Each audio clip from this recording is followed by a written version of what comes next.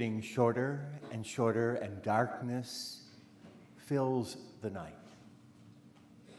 Outside, you look at the trees, and they're all bare. There's no life. Even the leaves have either blown away or been carted off somewhere.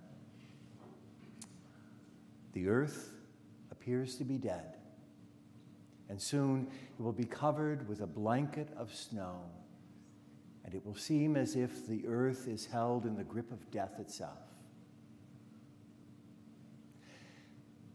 But late last fall, after the harvest was in, there are some farmers who went out and they sowed what's called winter wheat in their fields.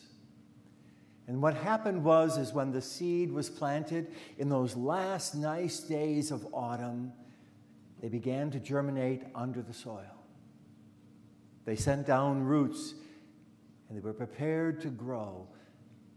And when the winter set in, they just waited. But under the ground, even though it seems to be that everything is dead, there's life happening. And that's an important lesson that nature teaches us.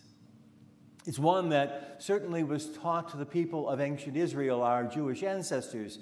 They were in Babylon. They were languishing in exile. Their temple had been destroyed. It seemed as if even God had been conquered. And they were as good as slaves. Not much better.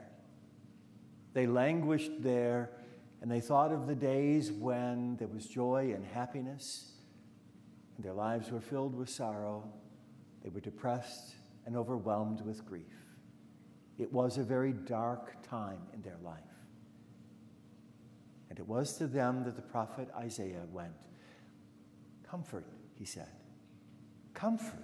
Speak comfort to my people. Speak tenderly to them and tell them it's almost over, that this will come to an end, and I will bring you back to the land and settle you there once more. And the promise was already there, even though they couldn't see it, even though they didn't understand what was happening, like the winter wheat under the soil in the winter.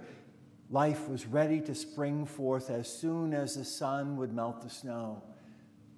Life was going to spring forth because there arose in the west, in the kingdom of Persia, a great leader, the emperor, who would conquer the Babylonians and set all the captives free and even help them to go back and rebuild their city and rebuild their temple.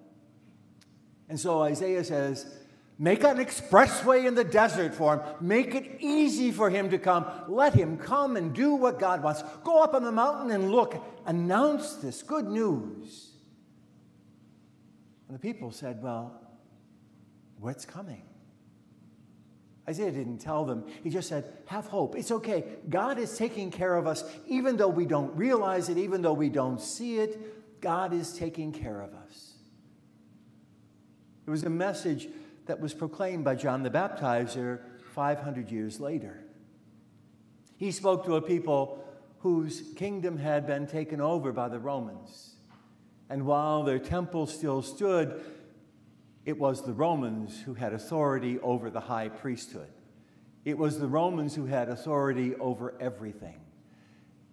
Their freedoms were taken away, and it seemed so dark, so depressing.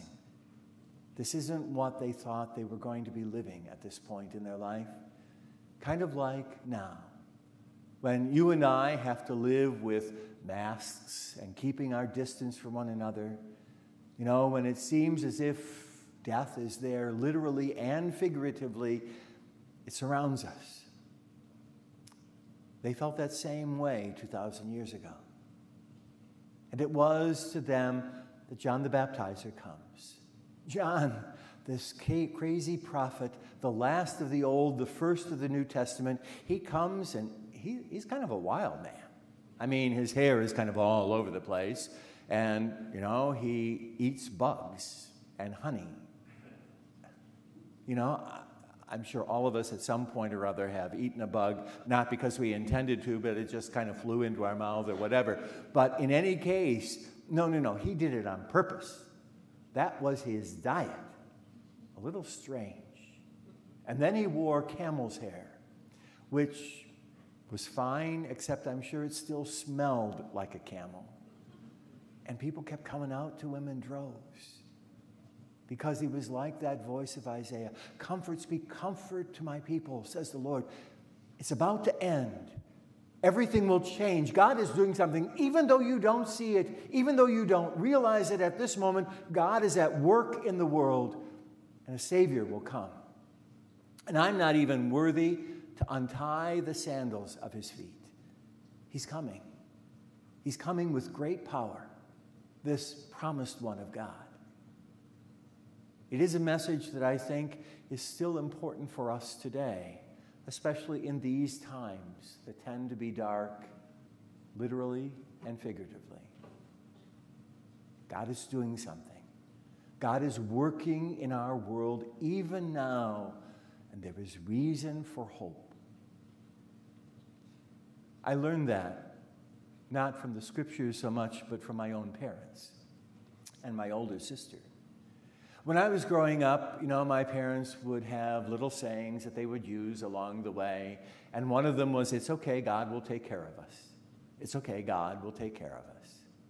And I always thought it was just a cliche. It was just a nice thing that they said, kind of something that you say when things are bad to kind of perk you up a little bit.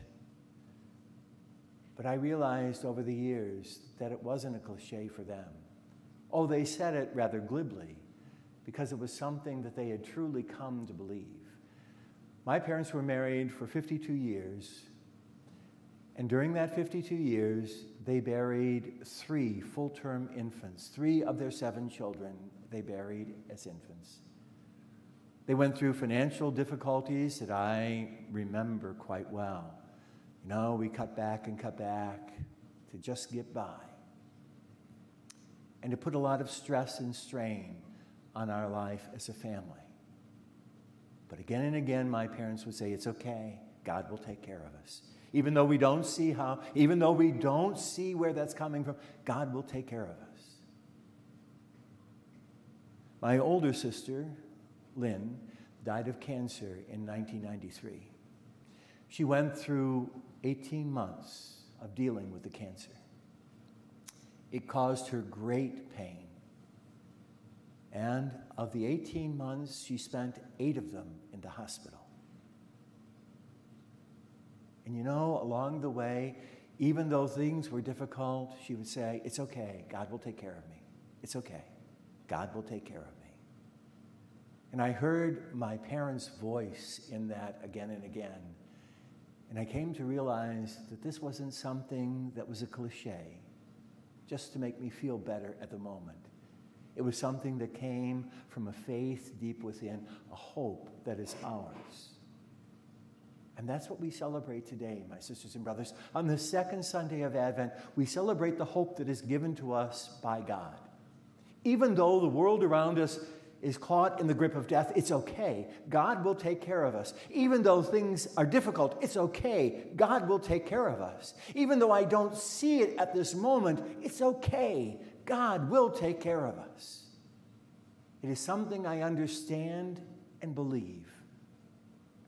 It is perhaps the one thing that this Advent that we need to hear most of all. It's okay. God will take care of us. I don't know how. I don't know when all of this. I don't know how it will unfold. But God will take care of us. That's the promise. The promise of Advent. As we wait for the coming, even though it may seem like it's a delay, St. Peter says, don't worry. It's in God's time, not yours. But God is doing something. It's okay. God will take care of us.